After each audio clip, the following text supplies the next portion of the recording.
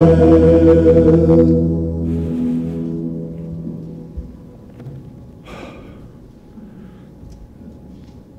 know if I can top that. Father, you are so good and so gracious, Lord, to redeem a people who so depraved and so lost and so reckless, running from you. And yet, God, Lord, you took us, regenerated, saved us, and are transforming us into your likeness. And one day, Father, Lord, into your very presence. Lord, we're grateful this morning that we, Lord, are those who have been rescued from the domain of darkness, those who have been brought into the kingdom of your beloved Son.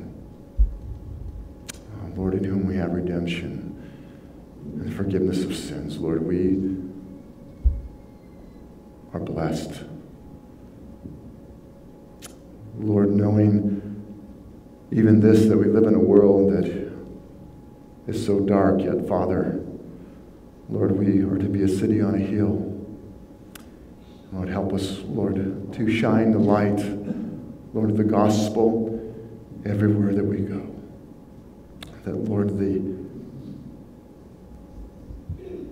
love that you have for us and in us shines in our countenance, that people would ask us for the hope that is within us, that we be prepared to give an answer for that hope. And so we thank you, Father, as well, that your word goes out, it doesn't return void. Just as you in the beginning said, let there be light. Lord, so in the day when you call things, Lord, and Father, you bring about, Lord, the end of this world to the creation of new life, in which you say you will create and make all things new by the word of your mouth, Lord. We thank you, Father, that you have your word today written here to us. Lord, open our ears to hear. Holy Spirit, teach us, Lord. In Jesus' name, amen. As you're seated this morning, take your Bibles and open to chapter 21 of the Gospel of John. This is where we'll finish this morning. Next week we'll, Lord willing, move into Galatians. But we have been looking here at some post-resurrection lessons, reminders for us as we finished celebrating the Easter and the Lord's death on the cross for us. And we're reminded that Jesus met with his disciples over a period of 40 days after his death as the resurrected Savior. And he told his disciples, as we know, to go on to Galilee, where he'd meet them, specifically to a mountain, Matthew 28:16, and there he would meet them there. And as we have observed over the last several Sundays, John records this appearance in Galilee. And we observed 4 lessons or 4 reminders of ministry in this text for us as the church. Noted in our outlines, our outline this morning, our purpose and provision, refining and restoration that God does for His servants, cost and commitment of service and assurance of things written. We have looked at this and spent time. We looked several weeks ago, God's purpose, His provision, reminding us that He is with us. We remember that as we observed that the disciples were distracted, Peter, their leader, decided to go back fishing. 6 of the disciples followed him. Remember that they were distracted from their purpose, and Jesus reminded them as they went out to fish, and they caught nothing. It was not that fishing was evil. Wives, it's not evil. nor a dishonorable profession. It was that it was not what God had called them to do. They were distracted from their purpose. And the same thing happens to us. We may not have fishing as a profession or whatever as a profession, but they can be distractions and keep us from what God has called us to do. And so they were to be fishers of men. How does this apply to us today, though we have, again, many responsibilities and priorities? There is one that is greater, one priority that is greater than all, the calling and the commission of Christ. We were created to glorify Christ in everything that we do, and everything of this world is finite. It is fleeting. For Paul says to the Colossians, as I just read in my prayer, He rescued us from the domain of darkness and transferred us into the kingdom of His beloved Son. For He rescued us from the dominion of darkness. It's amazing. Colossians 3, 1-2 says, Therefore, if you have been raised up with Christ, keep seeking the things above, where Christ is seated at the right hand of God the Father. He says, Then set your mind on the things above and not on the things below. Where are our minds during the week? Where do we go? We have been called as a church as witnesses, workers for the gospel, and to such end Christ provides. He is with us just as He is with the disciples, showing them as He provided for them. He says, put the net down on the right side. They fished all night, catching nothing. And Jesus said the words, and the net was full. It is God's work. It is God's provision, God's power to carry it out. We are His servants, resting in Him. He is the vine. We are the branches. We are to abide in the vine. It is God that sustains us. He is with us. He'll never forsake us. He is with us even to the end of the age, Matthew 28:19. So ask yourself, or I ask you, are you struggling? Are you struggling day to day? Are you struggling in your walk, in your life? Draw from the vine, which is Christ. If you are struggling, it is that you are not drawing, because God is sufficient. It is sufficient. He is sufficient Himself. His word is sufficient. Peter, as we know, denied Jesus 3 times. We know not only he was distracted, but he was obviously needed to be restored. We talked about this. He knew that he was forgiven, but it is evident that Peter, as we talked about, was no longer confident that the Lord wanted him or could use him. He was aloof. I'm going fishing. And as we noted, Peter was a natural leader, but he was not ready to lead. God is always sanctifying us. Peter struggled particularly with pride. We talked about that. Pride. How do we know? Jesus said, you will deny me. Peter says, no, I won't deny you.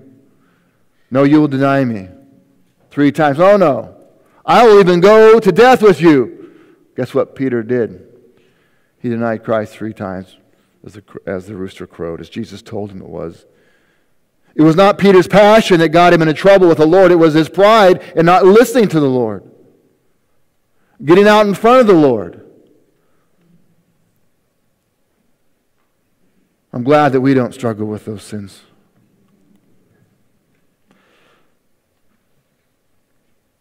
Pride is the first sin. It's the most common sin. It's the sin we struggle with most. Proverbs 11:2 says, when pride comes, then comes the dishonor, but with the humble is wisdom. Wisdom. We talked about that yesterday in men's breakfast. Sophia. We know that Peter learned this as when Jesus asked him 3 times. Remember last week we talked that Jesus said, Peter, do you love me? Agapeo. Do you love me? With a volitional love, an unconditional love. And certainly Peter did, but Peter responded all 3 times, phileo, which is a brotherly love, an affectionate love. As we noted, it's used both of Christ and throughout John, but here very specifically he plays on words, and In fact, Jesus switches the last one, do you phileo love me? And Peter says, you know I love you, Lord. You know I do. Peter knew that Jesus knew all things. He learned that specifically the night which he betrayed Jesus. It's very clear to him now. Why did Peter not respond with agape as we shared? Peter certainly loved Jesus with an agape love, but he was not going to make the mistake coming across as boastful again. He had learned humility. He learned humility, and God used him mightily. In fact, just read 1 Peter. Read 1 Peter. We're reminded that Jesus knew this. He planned this for Peter. In fact, you remember earlier in Luke's gospel, it said that once you have turned again, Jesus says, that you would lead and strengthen his brothers. Peter had learned humility and was ready to humbly serve the Savior. Peter learned that God disciplines those whom he loves. Discipline for the moment seems not to be joyful but sorrowful. Yet, the writer of Hebrews says that those who have been trained by it afterwards, it yields a peacefulness and the peaceful fruit of righteousness. But we have to be listening and hearing. And indeed, Peter learned. He wrote to the church leaders. Remember this I shared last week. You can look at it. It's in 1 Peter 5, 2 through 6. And probably should underline it. Those who are shepherding your flock, for sure. Those who are leading over their families. Don't exercise oversight under compulsion, but voluntarily according to the will of God. And not for sordid gain, but with eagerness, nor yet as lording it over those allotted to your charge, but proving to be examples to the flock. And when the chief shepherd appears, you will receive an unfading crown of glory. But then it says, you younger men, likewise be subject to your elders, to your leaders, and all of us, clothe yourself in pride. Is that what it says? No, that's our natural bent. With humility toward one another, God is opposed to the proud, but gives grace to the humble. Therefore, humble yourselves under the mighty hand of God, that he may exalt you at the proper time. I'm sure Peter's thinking exactly what you're thinking. It must have been when he restored Peter, he learned humility. How was our listening? How was our listening?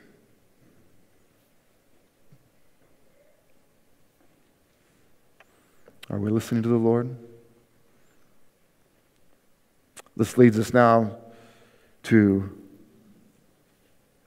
the third post-resurrection lesson. We looked at Peter's refining, restoration.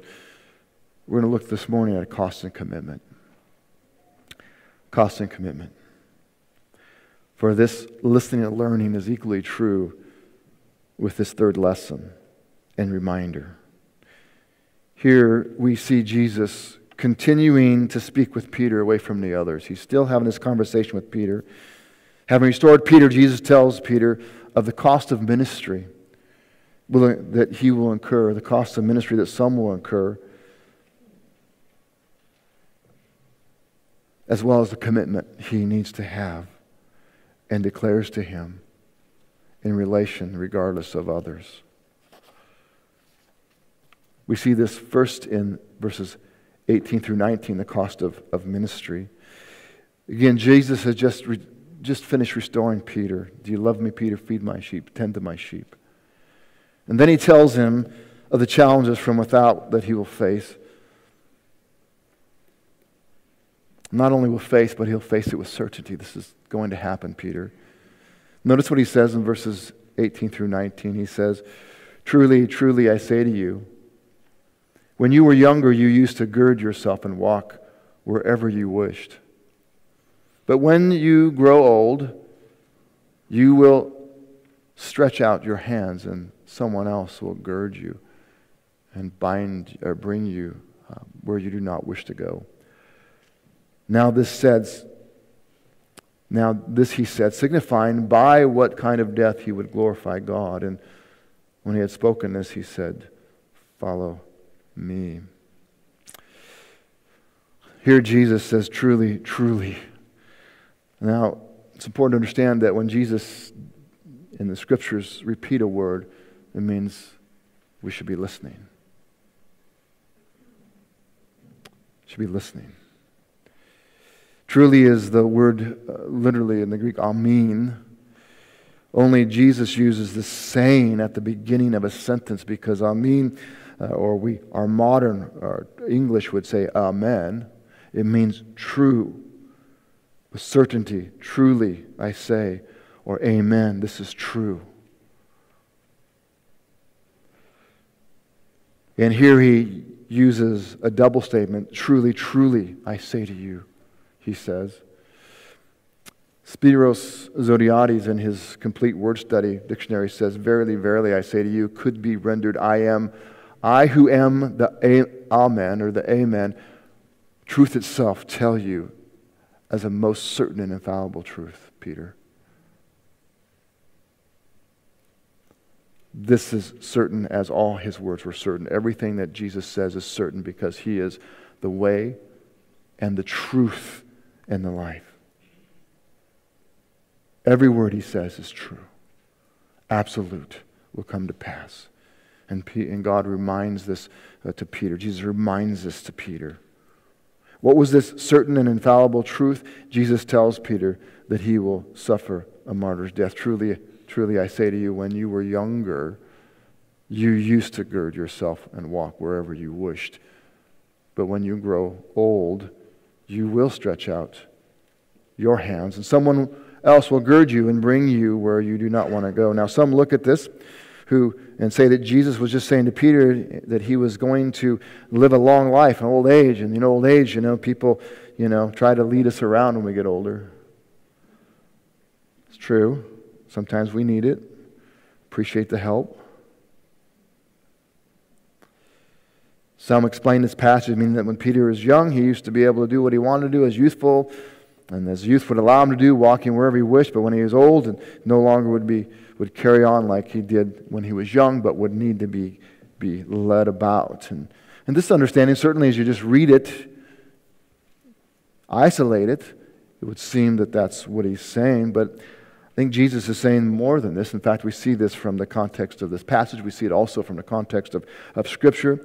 But Jesus' meaning here is the exact opposite. In fact, Peter himself did not understand it this way, that is, that he's going to be led around when he's old. In fact, he understood it, that he was going to be martyred. In fact, we read in 2 Peter chapter 1, verse 13 through 15, Peter says this, speaking to the church, telling those suffering for their faith to continue in the excellency of Christ. And he says this, I consider it right as long as I am in this earthly dwelling to stir you up by way of reminder, knowing that the laying aside of my earthly dwelling is imminent. So also our Lord Jesus Christ has made clear to me. Jesus told him. He's thinking back to what Jesus had told him. The imminency of his death was not because he was getting old, but because he was going to be martyred. That's what Jesus was telling him. This may be what Jesus meant in John 13:36 when 36:37 when Jesus tells him that Simon Peter said to him, Lord, where are you going? And Jesus in the upper room, remember, or there in the garden, and tells them, this is right before Peter says, I will follow you to death. Jesus says, where I am going, you cannot follow me, but you will follow later. Speaking of where he's going right now, he's going to be crucified. You will follow me later, of this certainty. And so verse 37, Peter said, Lord, why can't I follow you right now? I will lay down my life for you. And Jesus is now saying, yes, you will. You will. And there are many references, and we study history of Peter's death. The truth of this, the reference of the early church fathers, Peter died a martyr's death. Clement of Rome, one of the early church fathers, who lived and died in the first century, he died in 100 A.D., mentions that martyrdom of Peter, but not the place. Ignatius of Antioch, who died in 107 A.D., instinctively mentions Peter's martyrdom, as well as later church leaders Dionysius of Corinth and Irenaeus of Lyons all mention Peter's martyrdom.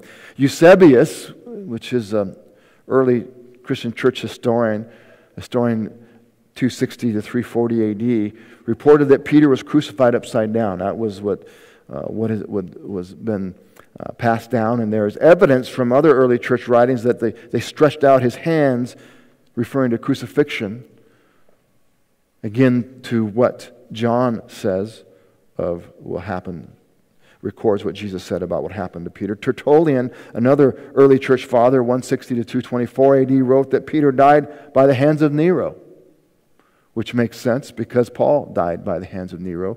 And here Peter dealing with those in Rome. For 200 years, persecution had persisted in a great and horrible fashion against Christians in the Roman Empire under rulers such as Nero, Domitian, Decius, Diocletian, and others. So gruesome was the persecution that it's hard to even read if you go back and read what took place and what historians speak about, what Eusebius speaks about. So gruesome were the persecutions of Christians that I can't even read it this morning. There was mass persecution. And so great it should make us, any present-day Christian, ashamed when they complain about what is comparatively light affliction. Mass persecution did not end until Constantine. It's interesting that one of the historians mentioned that in fact, historian John Foster writes that when Constantine legalized and promoted Christianity, the church, he says, was now to be faced by dangers that were different from persecution. The danger of worldliness, misuse of power, lowering of moral standards, and the existence of many heretical and schismatic groups, even among its own leaders. Sound familiar? Don't get me wrong, persecution continues around the world. We read it every day. In fact, John brings it up every second Sunday of the persecuted church. This last Sunday, he brought up and highlighted Somalia. Somalia, only 0.8% Christian, 98.6% Muslim. To be a Christian there is with many other countries, is costly. He shared in the update newsletter of those who were killed for their faith, and you read it every day if you get the Voice of the Martyrs, or if you receive those periodicals, the update on those who are dying for their faith, young people, because they name the name of Christ. It is costly. And the question always comes up, why would God allow such suffering? Why would He take away and even allow missionaries to die? You think of Jim Elliot and those with New Tribes Mission back then. Why would Jim Elliot, why would God allow that and others there? Well, we've seen the fruit of what took place with many others, because God desires, in fact, to be glorified. Isn't that what God says here? Jesus says this right here in our text. Why does God allow this? Why is He going to allow Peter to suffer? Why is He going to allow Peter to be martyred in such a way? He says this, Know this, he said, signifying by what kind of death he would glorify God. It is hard for us to grasp the purpose of the Lord in suffering. It's hard for us because we think that everything should be just easy and pleasant because we're Christians. No, yes, we're Christians. We live in a world that is depraved, and we are to be a light in it, and it can be costly.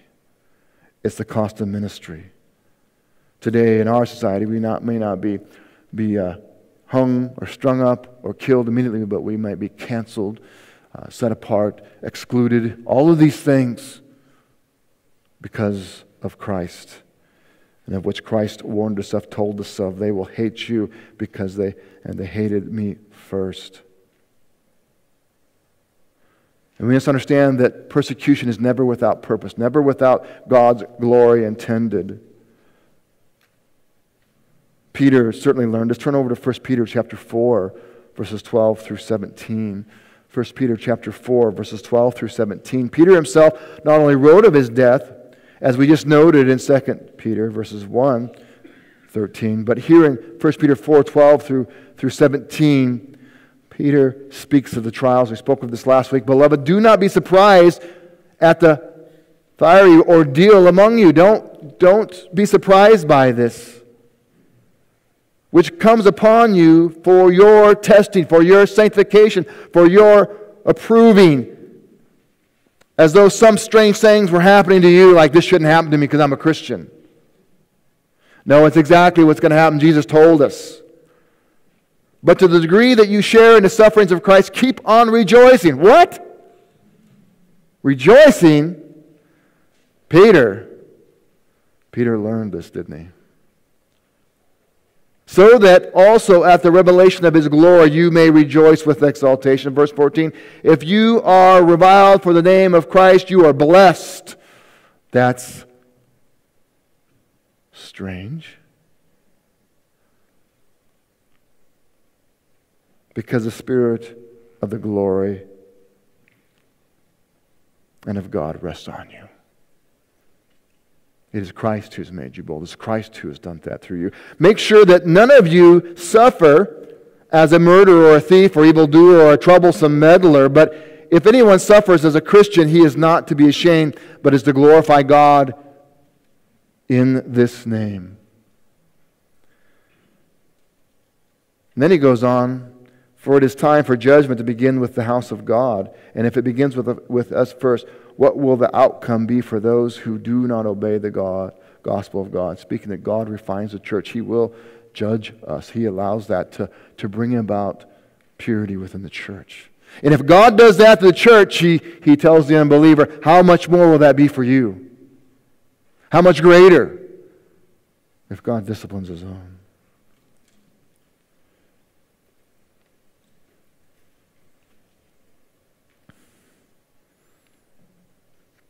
Paul to Timothy said, Lord, 2 Timothy 4:18, the Lord will rescue me from every evil deed and will bring me safely to His heavenly kingdom. To Him be the glory forever. Amen. The same passage of 1 Peter, verse 19 of chapter 4 says, therefore those also who suffer according to the will of God shall entrust their souls to a faithful Creator in doing what is right. God is sovereign over our suffering for His glory. And though we may not see it now or even understand it this side of heaven, we must come back to the words of Scripture concerning who God is and His promises. I was reading in Lamentations. I was sulking this week, Lamentations right now. I was reading in Lamentations. Jeremiah. In Lamentations chapter 3, the first 18 verses, he is sulking. He is overwhelmed before God, asking God why. And then in verse 19, the following reminder. Remember, Jeremiah had a pretty tough ministry. Don't even know if he had any converts in his ministry. And he says in verse 19, he says, remember my affliction and my wandering, the wormwood and bitterness, he says, Lord. Remember this. Surely my soul remembers and is bowed down within me. But then verse 21 says, This I recall in my mind, therefore I have hope. The Lord's loving kindness indeed never cease, for His compassions never fail. They are new every morning. Great is your faithfulness. The Lord is my portion, says my soul. Therefore I have hope in Him. The Lord is good to those who wait for Him, to the person who seeks Him. David wrote on his trials, Psalm 27, 13 through 14, I would have despaired unless I had believed that I would see the goodness of the Lord in the land of the living. Wait for the Lord. Be strong and let your heart take courage. Yes, wait for the Lord. Again, though we may not see it now or ever understand it this side, we need to trust what God says in His Word. We know, Romans 8:28, that we say that just almost like a cliche, but God does cause all things to work together for good to those who love God. God is providential. God is providential in everything. Everything. Later in Lamentations, Jeremiah writes, those who speak and do not do it apart from God's sovereignty, basically. Does God not allow both good and ill to come by His plan? Yes, He does. For His glory. For His glory. 2019 missionaries in Afghanistan, they were from a Dutch Reformed church in South Africa. They were martyred in Afghanistan. This was before, obviously, the U.S. withdrew. Tells you how bad it was there. Werner Grunwald was a pastor. His wife, Haneli, was a doctor. And they went to Afghanistan with their two children, teenage children, Renee and Jean-Pierre, knowing that they were called to bring the gospel. They're there to present the gospel to the Afghans. And the clinic where Haneli worked had been put on alert by the UN that the Taliban were planning to attack Kabul and were to prepared for the wounded. And she would never have guessed it was the complex where they lived and ministered. The target was them.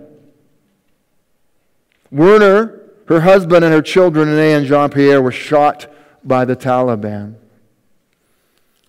She writes later, I don't think we'll even know 100% what the impact of what we made in Afghanistan through the years would be, she said. I think that we will know that one day, though when we are in front of the Lord, but I believe that we made an impact on people's lives. I believe also that my family's blood that was shed is like the seed of the seed for the Afghan church, and that there will be 1,000-fold harvest in the end, because I believe God has the last move. Unless she understood that God was sovereign and providential in this, she wouldn't be able to say those words. She later wrote, it is easy for Christians to worship the Lord on Sundays in church and praise Him, but it is difficult to have a heartfelt obedience to the Lord and go when He calls you. She says, I believe that there is a price tag attached to being a real born-again believer. Jesus was crucified and persecuted Himself. He was crucified, and we, His students, can expect nothing more and less than our Savior. It will happen to us if you really live a life for Christ that is that of a born-again believer, following the Lord in obedience. There will be a price to pay, she says.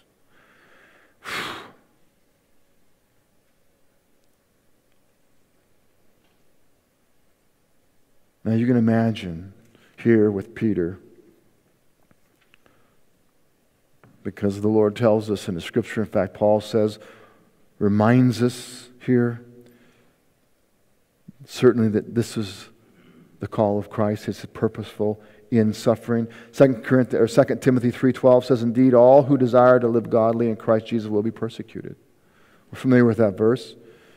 Paul also says in Philippians chapter 2, verse 9, that it has been granted for Christ's sake not only to believe in Him, but also to suffer for His sake. Right? Those are not the verses you have above your window, right? Are those the verses you have? God bless this home. As for me and my house, we'll serve the Lord. And right below that, it's been granted for me to suffer. I don't think that's probably your life verse, is it? And you can imagine what was going through Peter's head here when Jesus tells him this. The only way I can imagine it is as if a doctor would say to us in this concept, you are going to die young because you have this rare disease. How am I going to take that? How is Peter to take this? This is overwhelming. Jesus tells him, this is how you take it. This is how. Jesus says, when he had spoken this, he said to him, Peter, follow me. You follow me. This word follow, akapalutheo, here is a present imperative, kolothi, conveys the meaning to continually follow. Don't let up. Don't lose focus. Follow me. Keep your eyes on me. I love that difference between girls and boys and little girls. I was just talking to one of our families who had a little girl who was talking to another, and she was talking. The little girl was talking to this her cousin, and he wasn't looking, and so she grabs his face. Look at me. Look in my eyes. Look at me. That's the way girls are. Guys are squirrel. And the girls are, look at me. And this is the point. Jesus says, look at me, Peter, look at me. Follow me. I am with you. Peter later writes in 1 Peter 2:21, he says, for you have been called for this purpose, since Christ also suffered for you, leaving you an example for you to follow in His footsteps. This is Peter now speaking through the Holy Spirit. Hebrews 12:3 says this, that for consider Him who has endured such hostility as by sinners against Himself, so that you will not grow weary and lose heart. Jesus says, follow me. Look at me. I am with you. If you truly seek to follow Christ, we will have challenges that will come from without.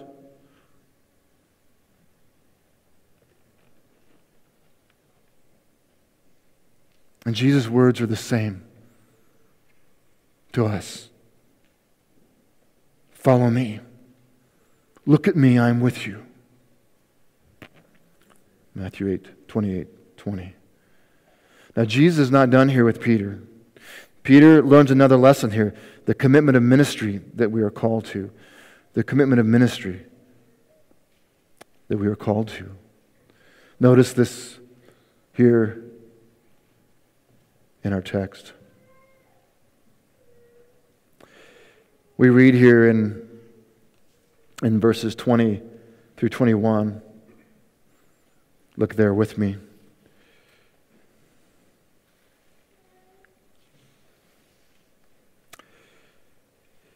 This is Peter coming, and John is recording this, and Peter does what so many people do.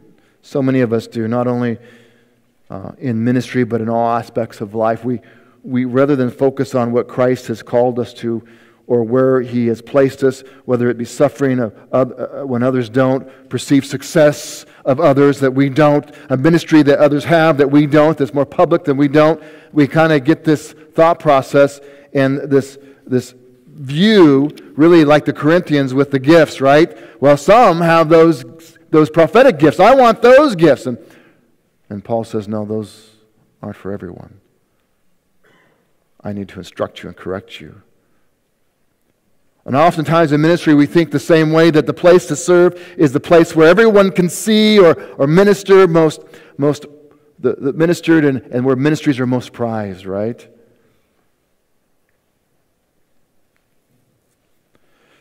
Or, as here with Peter, how God may choose to use others in different ways and allow others to suffer where He doesn't. And so put yourself here in Peter's place here. The narrative John records here of Peter in Jesus' words. Jesus just told Peter of the kind of death he would suffer and result of following him. And Peter made this very commitment before Jesus on the cross. I will follow you till death. And I believe he was sincere in this statement. I know he was sincere. He said it, repeats it, and he's willing to follow Jesus wherever he led him. And Jesus did die for his faith. But just then, here we see in this context that Peter realized the cost of that commitment. And the cost that Jesus said was his future. And then he turned and Peter saw John, who was following them. Notice it says here, Peter turned around. Peter turned around and saw the disciple whom Jesus loved following them, and the one also who had leaned back on his bosom at the supper and said, and this is John, Lord, who is the one who betrays you? And so Peter, seeing him, said to Jesus, Lord, what about him? What about this man? Now, John here identifies himself as the disciple whom Jesus loved. It wasn't that he was like, Peter, Jesus loves me more than you. It was rather just recognition of Christ's love, not only for him, but for his disciples. And that's how he identified himself here in the book of John. But Peter turns and he sees John following them, and knowing that what Jesus had just told him in his mind, in the flesh. And so, what about this man? What about John? Don't we get that? Peter, who said he would die for Jesus, when told he would, here develops maybe a complex, maybe something. Wait a minute. Why do I have to do this? What about John? What about the others? All of us have experienced this problem, have we not? Have you ever experienced that? Feeling that you're not where God wants you to be? Why am I here? Why did they get a promotion? Why am I not in this particular ministry? Why, Lord?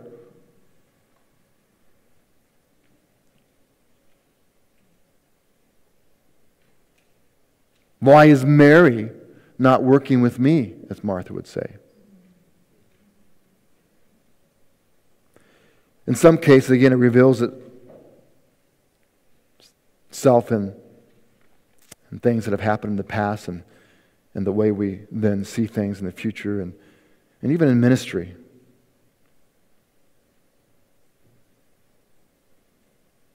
We get upset when we're not mentioned for something we did, or we're left out of, being thanked when the Emmys were being passed out, right, for ministry. I didn't get my Awana awards back in the days of Awana.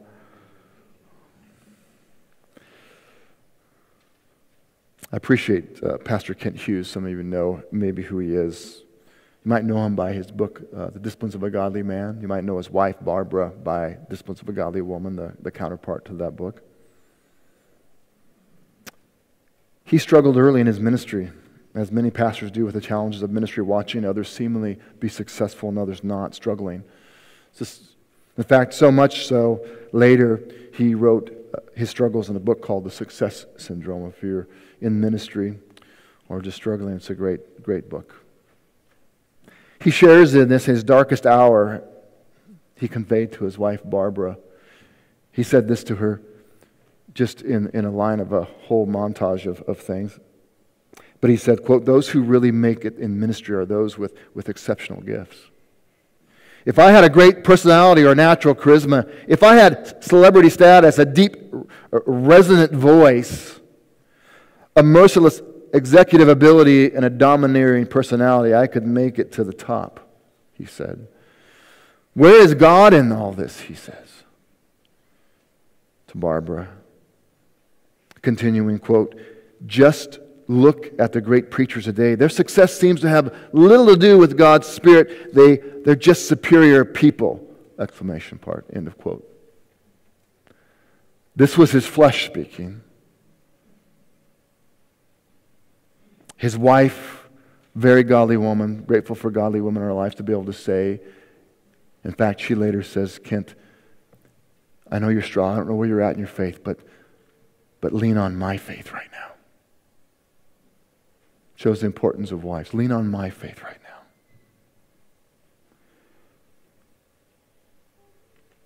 And later, a little bit later in the book, he just talks about that the pragmatistic approach to ministry and about numbers and about influencing and doing things to try to basically add numbers to church rather than being faithful to teach the Word in season and out.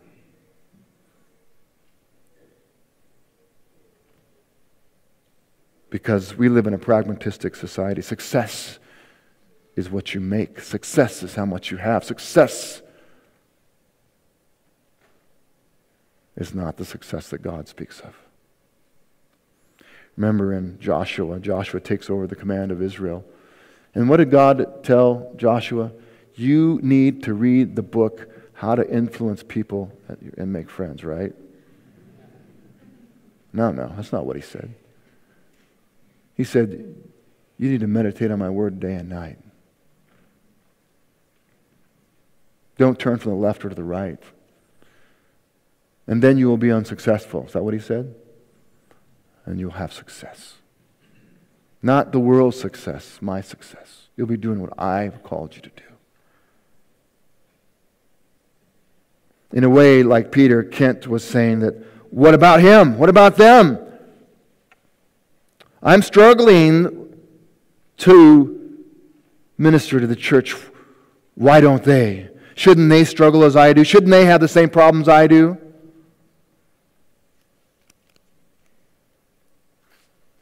And what does God say? Notice verse 22 of our text. If I want him to remain until I come, Jesus says, what is that to you? You, Peter, follow me. Look at me, Peter. You have no idea what's in store for John or any of the rest of the disciples.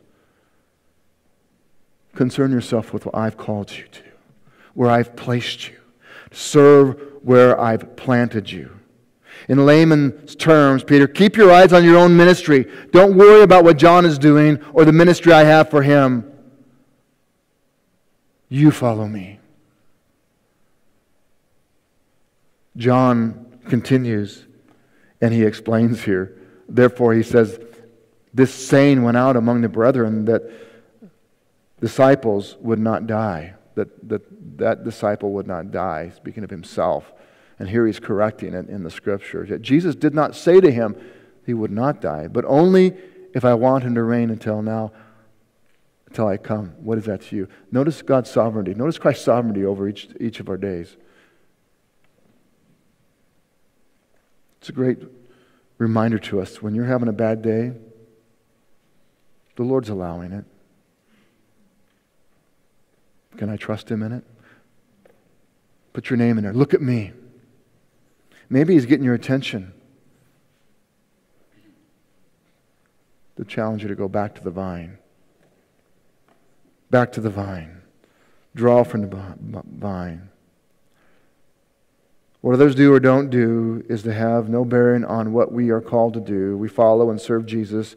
Our calling may not be the most glamorous place. It may not even be where you want or think you should be or what you are trained for, but it is where we have been called because God is sovereign and we are put in that moment, which may be pushing a mop or wiping a nose or other parts of little children's bodies in the nursery to clean up. And where we are to do it for the glory of Christ.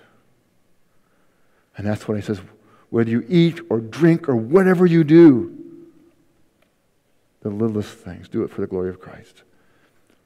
And even in the end, Jesus says in the parable of the seed and the sower, or of the talents, he who's faithful in little, I will give much. Just be faithful. Faithful where you're at. Faithful where you're at. These are lessons that we learn. The great preacher and theologian Jonathan Edwards embraced this fully. In his commitment to the Lord, he had many resolves he wrote down that he was focused on. You might remember this one. Resolve that all men should live for the glory of God. Resolve, second, that whether others do or not, I will. I will. Is this our resolve? What is our resolve? Are we listening to God? Are we being faithful? Are we distracted? Do we get distracted by our things and not doing the main thing? Remember, God is sovereign in all things. God is working. And if somebody else is in a place where you think you should be, what's that to you? You look at me. Jesus says, you serve me where you're at. Don't worry about that person. And this has many applications. You might be not be the athlete you want to be, or have the knowledge or mind that you want to have.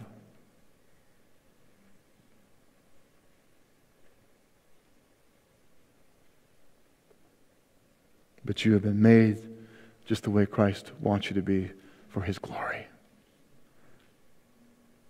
So stop getting ahead of Christ and submit to Christ and serve Him. There will be challenges from without and from within, and we're always reminded that Jesus is with us. Follow me. Follow me. Just the last thing here, not only a purpose of provision that we learn, refining and restoration, but the cost and commitment, but also just the reassurance of the things written that God has given us His Word. I love this. He explains, this is the disciple I am, who is testifying of these things, John says, and wrote, and these things, he says, we know that his testimony is true. And there are also many other things which Jesus did, which if were written in detail, I suppose, he says, even the world itself would not contain the books that would be written. That's who we follow. Him who came, who lived, who died for our sins and rose again. We follow Him, the risen Savior.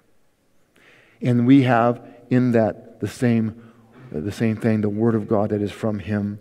I love the words of Peter later in 2 Peter chapter 1, verses 16 through 19, talks about of them whom they've seen. He says, for we have not followed cleverly devised tales when we made known to you the power and the coming of our Lord Jesus Christ, but we were eyewitnesses of His majesty. For when He received honor and glory from God the Father, such an utterance as this was made to Him by the majestic glory. This is my beloved Son in whom I am well pleased. This is we witnessed. And then He says, and we ourselves heard this utterance made from heaven when we were with Him on the holy mountain. So, he says, we have a prophetic word made more sure, to which you do well to pay attention as to a lamp shining in the darkness, in a dark place, until the day dawns and the morning star rises in your hearts. We have a sure word. It's given to us by God. In fact, he's saying here it's even more sure than our eyewitness, because this word is from God. We have a more sure word. So, as we continue on and we look at this world, and it is getting normally, as we see, because of sin, it's acting just as its nature. But ask yourself, how then will you live in light of the resurrection? How will we live in light of the resurrection? Don't get distracted, my friends. Don't get discouraged because you're a place where you wish you weren't, or just look at Him. Look to His Word. Amen. I'm going to pray and close, and then we're going to pray, and then we'll close together. So let's pray together. Father, thank you this morning for your Word. And Lord, so good. You are so good to us. God, that you redeemed us, Lord, that you did not remain silent, but Father, you made a way to reconcile us from our reproach from you and our sin. And I pray this morning, if there's one here who doesn't know you, that God, that the words that are spoken this morning brought conviction, because they don't know you, Jesus. The Bible tells us our sins have made a separation between us and you, that you do not hear us. But you do hear, Lord, the knee bowed, the heart bowed down in repentance. And you tell us if we confess with our mouth that Jesus is Lord and believe in our heart that God, you raised him from the dead, we shall be saved. For it is with our heart that we believe, that we have conviction in our heart, that we understand, that we know that we're sinners, that we need you. In our heart we believe and are justified, declared righteous, and then it's with our mouth that we confess it and are saved. Because that which was in the heart comes out of the mouth. And so, Jesus, if there's one here this morning and that you are drawing to yourself, Lord, would you bring them to the place of repentance, open their eyes to see, that they would bow their knee humbly before you and their will to you and say, Jesus, I am lost, I am a sinner, and I am separated. Lord, save me, forgive me.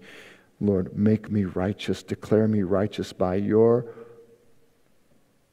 death on the cross, which you took upon yourself my sins, that I may be declared righteous. Lord, you took the wages of my sin, and I have the free gift of salvation in you. I believe. I believe. And I want to live for you. You are my only hope, my only glory. I rejoice in you. I have been transformed from the domain of darkness into the kingdom of God in the beloved Son, who redeems us and saves us, Lord, and forgives us of our sins. Lord, we thank you this morning. Thank you, Jesus. Thank you that we are never alone, that we're never alone. And so we draw on the vine. We are the branches. Apart from you, we can do nothing. And we say, amen, this is true. Amen, amen, in Jesus' name. Amen. Do you draw together with me this morning for those? And let's pray together for the next several minutes, and then Joseph will close. And I want you to pray specifically